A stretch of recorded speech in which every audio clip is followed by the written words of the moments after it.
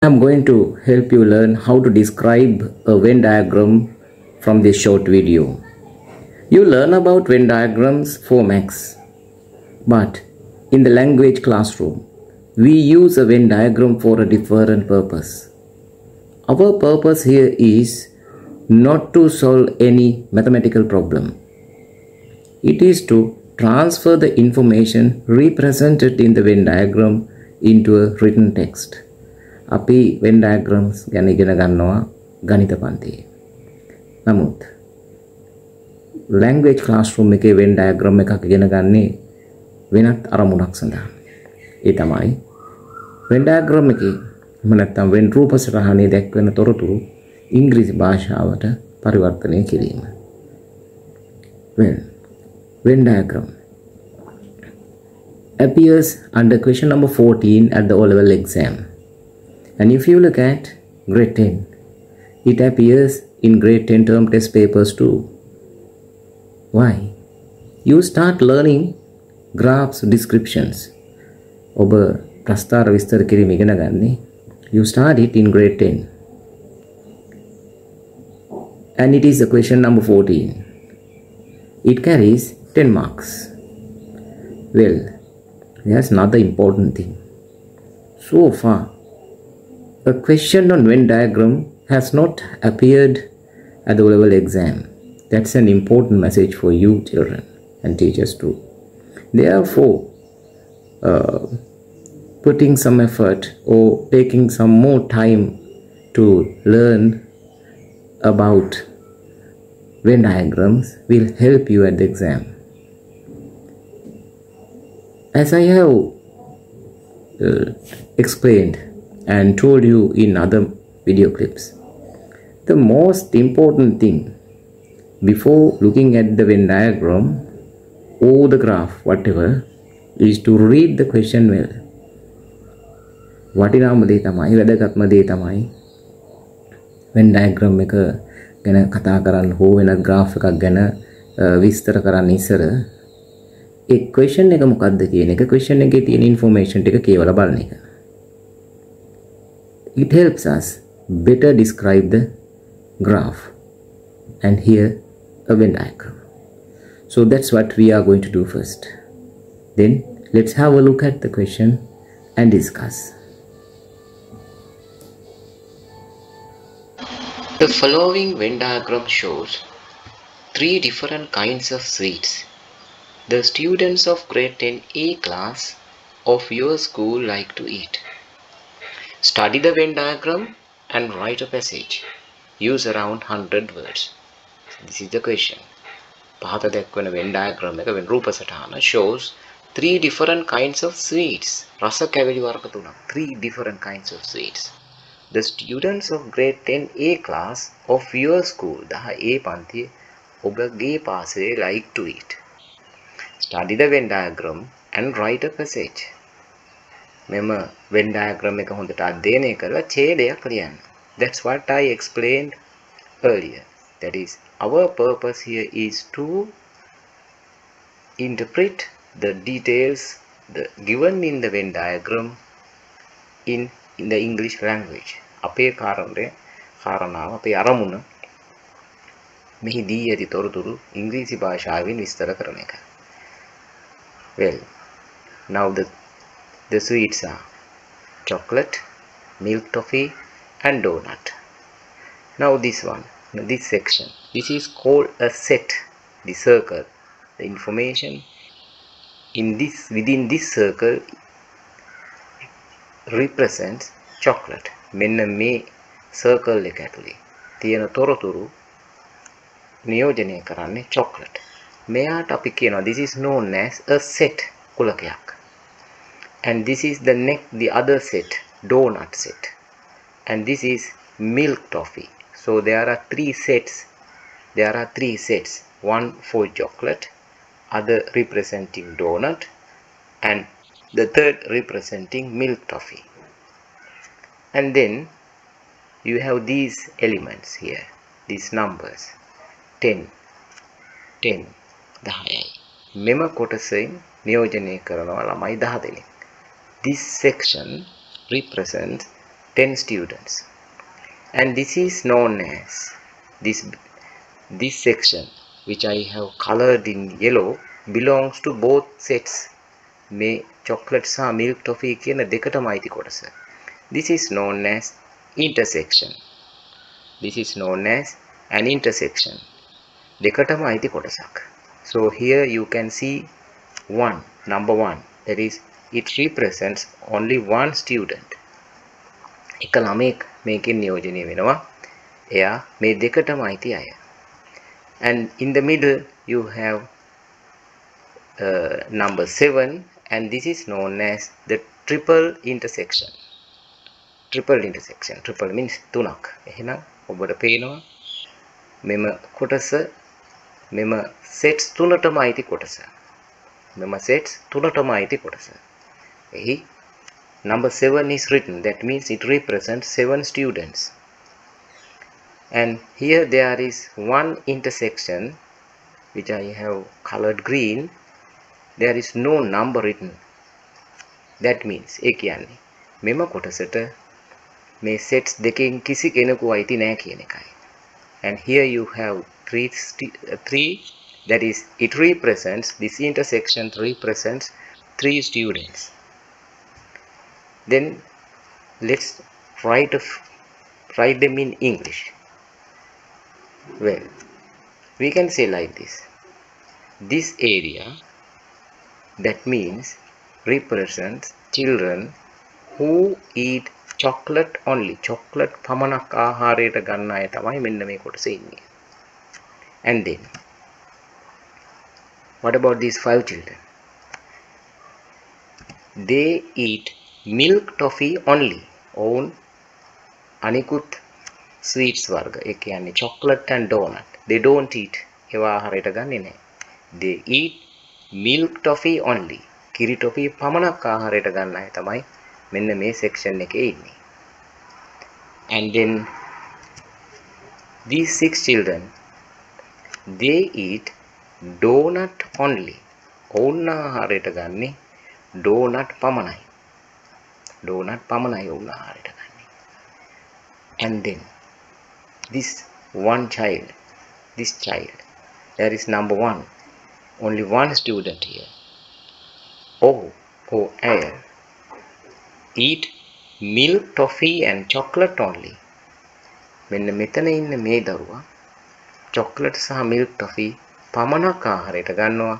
That means he or she does not eat donut. ඇය donut ආහාරයට ගන්නේ නැහැ. හැබැයි but chocolate and milk toffee පමණක් ආහාරයට ගන්නවා. 2 sweets only. ඒ කියන්නේ රස කැවිලි වර්ග දෙකක් පමණක් ආහාරයට ගන්න දරුවෙක්. Then there is another. Here in this intersection there are 3 students. ශිෂ්‍යයෝ 3 දෙනෙක් ඉන්නවා. They eat chocolate and donut only. ඔවුන් ආහාරයට ගන්නවා 2 sweets, chocolate සහ donut පමණයි. ඔවුන් milk toffee ආහාරයට ගන්නේ නැහැ. ඔවුන් milk toffee ආහාරයට ගන්නේ නැහැ. Then there is a blank intersection here. What does that mean? ඒ කියන්නේ මොකක්ද? There aren't any children who eat donut and milk toffee only. ඒ කියන්නේ donut සහ milk toffee යන දෙකම ආහාරයට ගන්නා දරුවන් කිසිවකු නොමැත. There aren't any children who eat donut and milk toffee only. Then what about these 4? There are 4 students outside the sets. A කුලකවල sets වලට පිටින් ඉන්නවා 4 දෙනෙක්. They do not eat any of the given sweets. මෙහිදී ඇති රස කැවිලි වර්ග කිසිවක් ආහාරයට නොගන්නා දරුවන් තමයි මෙන්න මෙතන ඉන්න 4 දෙනා. These 4 children, they don't eat any of the given sweets. And then there are 7 children here. What do they do? They eat, remember, they eat all the 3 types of sweets. These 7 children eat chocolate, donut and milk toffee. They eat chocolate, donut, and milk toffee. The 7 children in the triple intersection. මෙම හත් දෙනා දරුවන් 7 දෙනා මෙම sweets වර්ග තුනම ආහාරයට ගන්නා 7 දෙනෙක්. මේ 7 දෙනා මේ වර්ග තුනම ආහාරයට ගන්නවා. Okay, next. This is what we are going to do next. Now let's try to write the first paragraph. You know, a graph is described usually using 3 paragraphs. Now let's try to write the first paragraph. And in one other video clip, I explained it's very easy to write the introduction part of the graph description.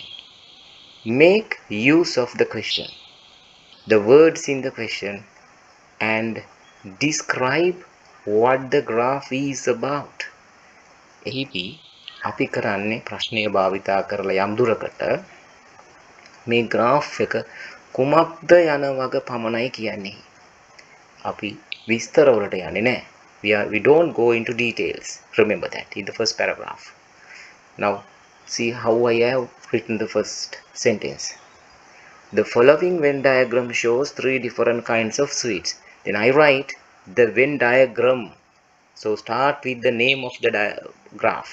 Here it is a Venn diagram. If it's a table, you say the table, the pie chart, the bar chart, right?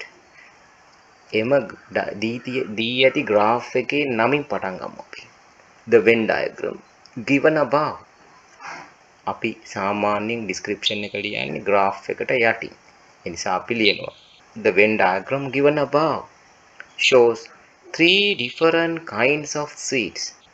The Venn diagram given above shows 3 different kinds of sweets.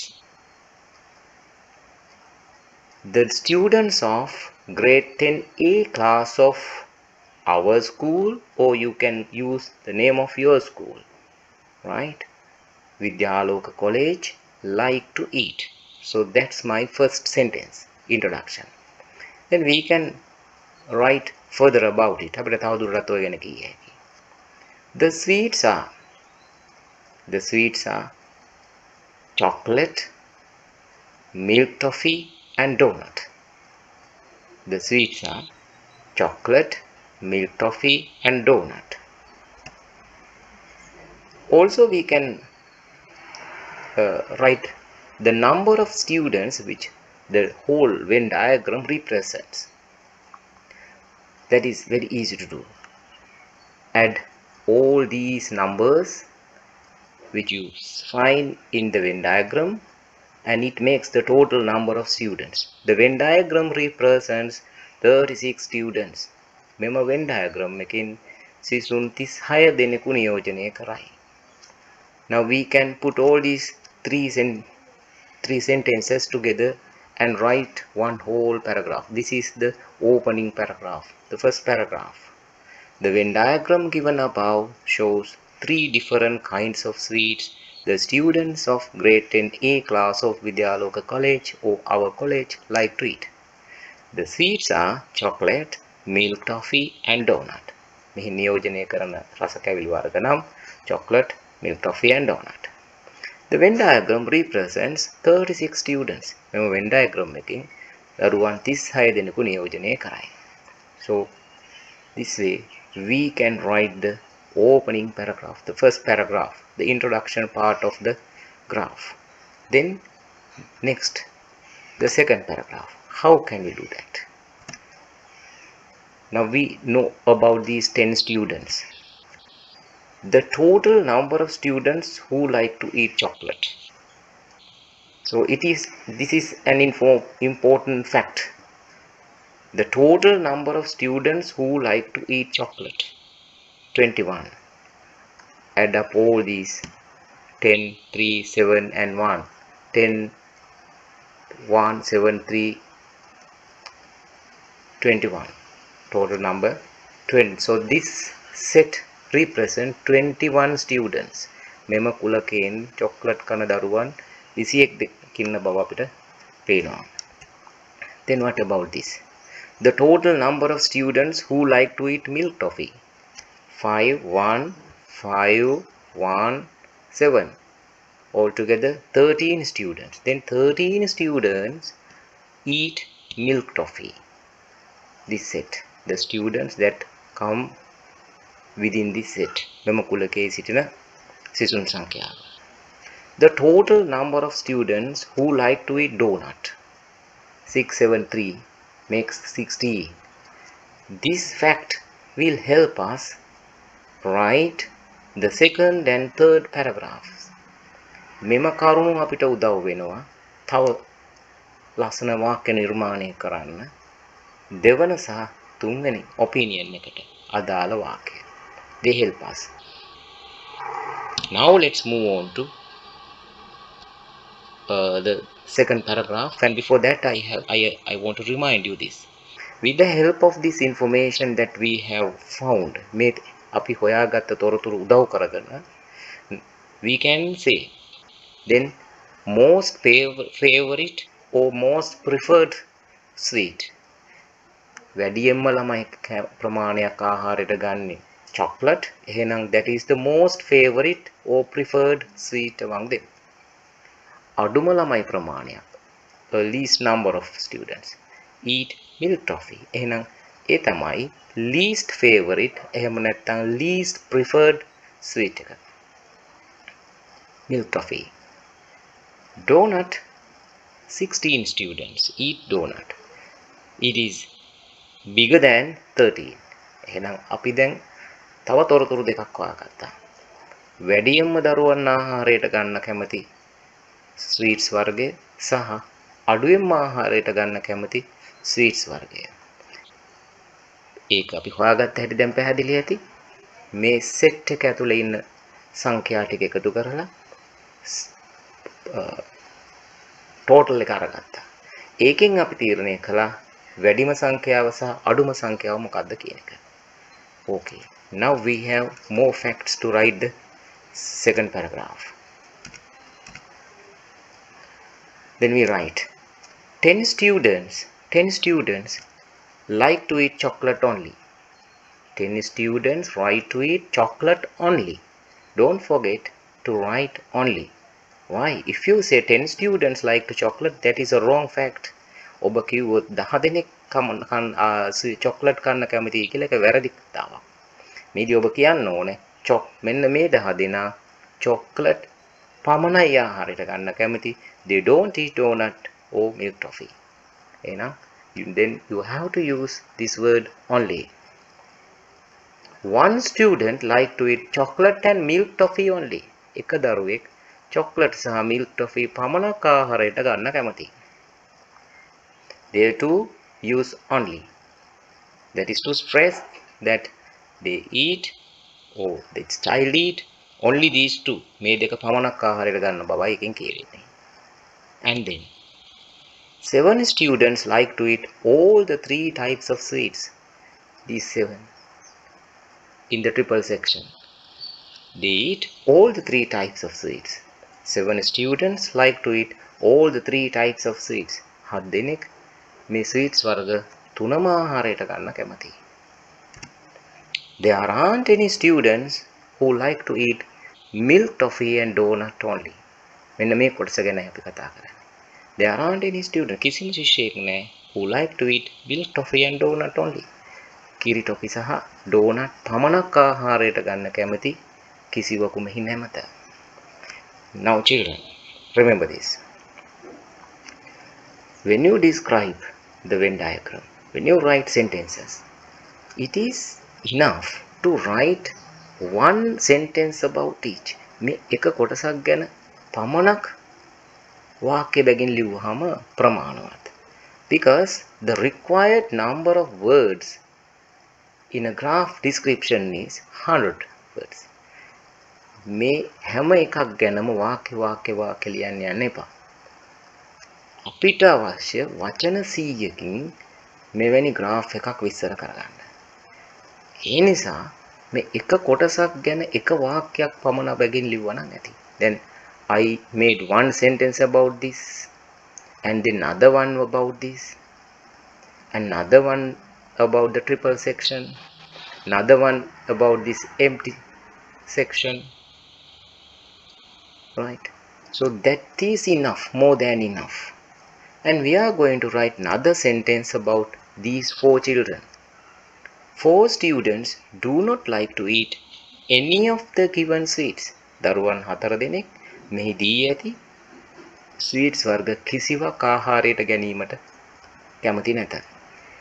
Now see, we have written one about this intersection, about the triple section, this one triple intersection, and about this and these 4 children. We have written 1, 2, 3, 4, 5 sentences. These 5 sentences alone carry a large number of words. We have more to write. Now this is how I have taken those sentences put those sentences in one paragraph. So it appears like this: 10 students like to eat chocolate only. 1 student like to eat chocolate and milk toffee only. 7 students like to eat all the 3 types of sweets. There aren't any students who like to eat milk toffee and donut only. 4 students do not like to eat any of the given sweets. And then the opinion. As a whole, I can clearly find that chocolate is the most favorite sweet among the students. සමස්තයක් විදිහට මට හොයාගන්න පුළුවන් දේ තමයි chocolate තමයි දරුවන් අතරේ වඩාත්ම ප්‍රිය කරන ආහාරය, රස කැවිලි වර්ගය. Now how do we know that? We know it. Now you remember, we found it here. This is where we did that. Now you can see 21 students. When all these numbers are added together, they make 21. මේ සංඛ්‍යා ටික ඔක්කොම එකතු කරපුවාම within the set chocolates 21ක් එනවා. It is the biggest number here. එහෙනම් the meaning is the chocolate is the most favorite or most preferred sweet. And at the same time we have this number 13, the smallest number here. And what does that mean? That is the least favorite food or the sweet, least preferred sweet among the students. So we can write them in the opinion part, the last paragraph. This way, here I have mentioned it once again. This way we can easily describe a Venn diagram. It's not difficult. Only thing is, If you wish to know further about describing graphs, you can get down my book on graphs description. The book contains 40 different activities on describing graphs. Simply send me your name, address and telephone number on WhatsApp.